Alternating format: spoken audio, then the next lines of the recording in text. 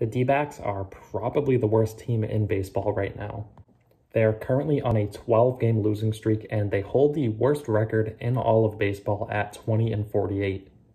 So today I'm going to be analyzing the D-backs season so far, what their roster looks like as it stands right now, and what I think of them going forward the rest of this 2021 season. So let's get right into this. When looking at the D-backs offensively, they're not awful. They have Ketel Marte, former All-Star, hitting .345 this season. Eduardo Escobar also having a very productive season, 15 home runs, driven in 43 so far. You got David Peralta with 35 runs driven in, Pavin Smith hitting .282, Carson Kelly playing like one of the best offensive catchers in baseball right now, hitting .271 with 8 bombs and 26 driven in. You also have Josh Rojas with 9 home runs and Asdrubal Cabrera, who's hitting around .260 with 4 home runs so far, just returning from an injury, so offensively not really that bad. Now, the pitching side of things is where it gets a little bit ugly. They do have Zach Gallen, who in my opinion, if he was healthy all season, would be an all-star this year. He is returning tomorrow to actually start after about a month-long absence. He currently has an ERA of 3.04. And they also have Caleb Smith, who's not that bad of a pitcher right now. He is pitching to a 3.61 earned run average.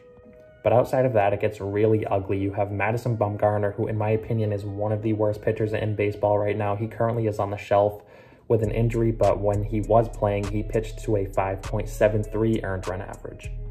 And they also do have Merrill Kelly, who has shown some flashes in the past of being a not so bad pitcher, but this year his ERA is above 5. And lastly, in the rotation, they do have Matt Peacock, who is also pitching to a 5+ ERA right now. And now looking at their bullpen, it is god-awful.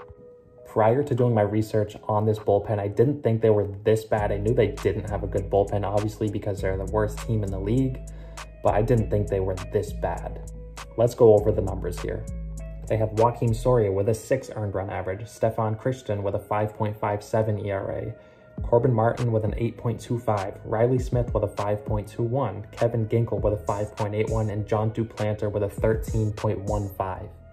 So after doing my research here, I don't see one reliever in this bullpen that has an ERA below 5. So the Diamondbacks bullpen right now is a big mess, and it is a huge reason why they are so bad this year.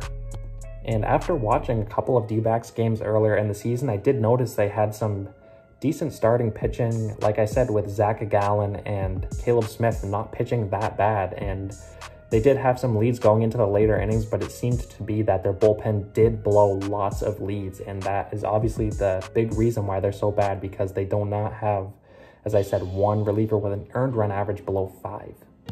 And prior to doing my research on all the numbers with the D-backs, I couldn't really figure out why they were so bad, because offensively they have guys like Ketel Marte, Eduardo Escobar, David Peralta, Pavin Smith, Carson Kelly, all having good years offensively.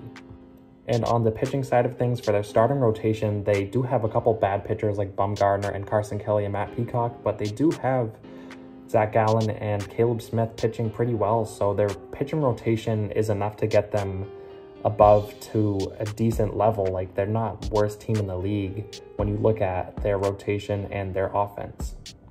But when looking at the bullpen, that gives you the clear reason why they're such a bad team right now. They are just god-awful in the bullpen, and as the season goes on, we'll see if this bullpen gets any better.